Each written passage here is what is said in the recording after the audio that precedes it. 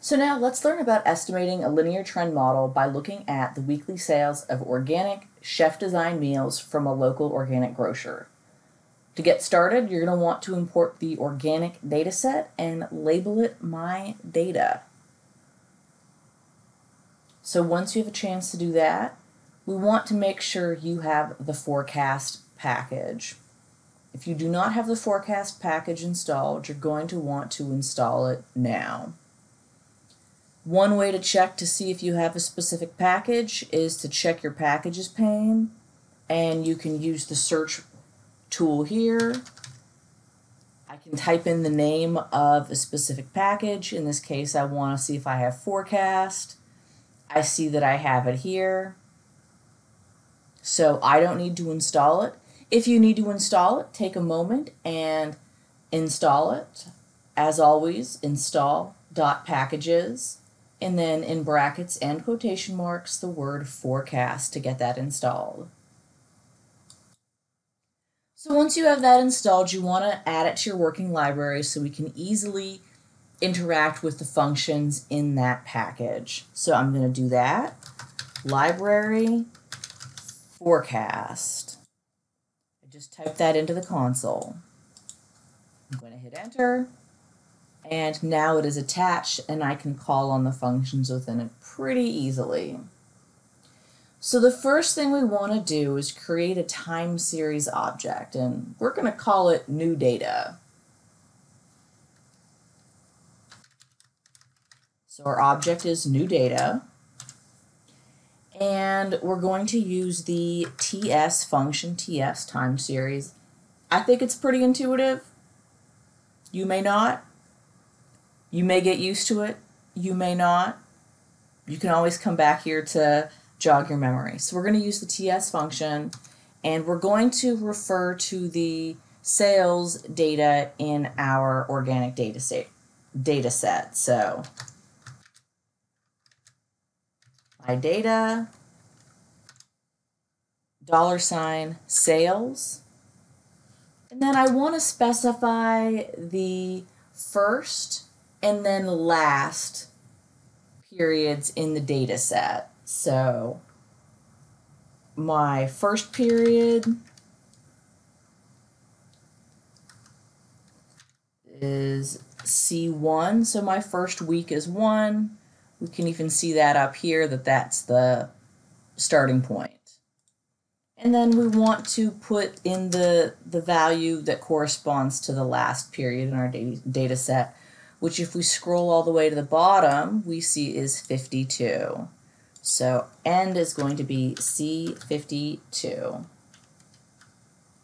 And I'll hit enter to create that object. Boom. Now we have this new data object. It's time series, and it ranges from 1 to 52. So, yay. Now that we've done this, we want to estimate a linear model that helps us explain the fluctuations in our data over time.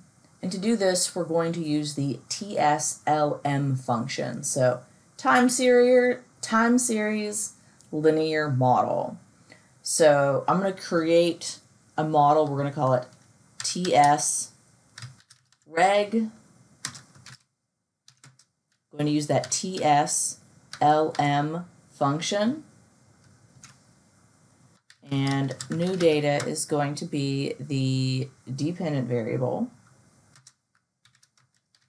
and trend the independent variable.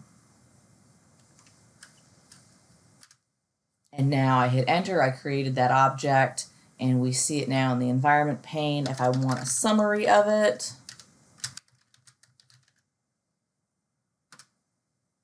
I now have my output. I can see the equation, I can see the coefficients, and when I have the coefficients, I can determine the regression equation for my time series data. But what is perhaps the most useful function with time series data and linear trend models in R is our ability to use it as a forecasting tool. So in this data set, we have the sales of these lovely chef curated organic meals for 52 weeks. But what if we want to know about the anticipated sales in weeks 53, 54, and 55?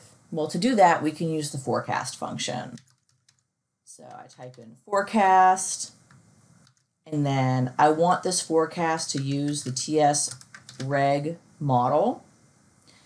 And I want it to give me information on the upcoming 3 weeks. So H is going to be equal to 3. If I wanted to look at 4 weeks, H would be equal to 4. If I wanted to look at 12 weeks, H would be equal to 12. H is just the number of periods, whether it's weeks, months, or seasons, depending on how your data are organized, you want to forecast out to. So now here we have our forecasts for weeks 53, 54, and 55.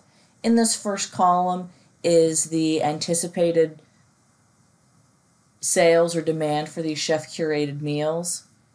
And then there are two sort of confidence intervals that are built around this point forecast value.